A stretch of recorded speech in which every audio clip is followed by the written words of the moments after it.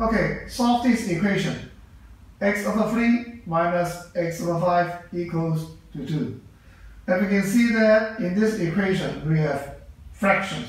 And we have 3 and 5 are the denominators of the fractions.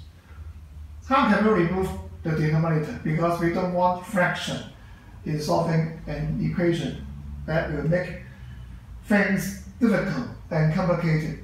So we can multiply each term or each number by a factor. So the best way is to find the LCM of 3 and 5, which is 15.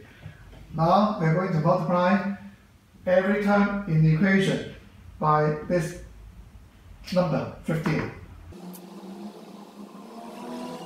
And we can see that the right hand side becomes 30. What about the left hand side? We remove the bracket by distribute the number 15 into the bracket. That means we have 15 times x over 3 minus 15 times x over 5. Now we can cancel out the numbers by removing this one.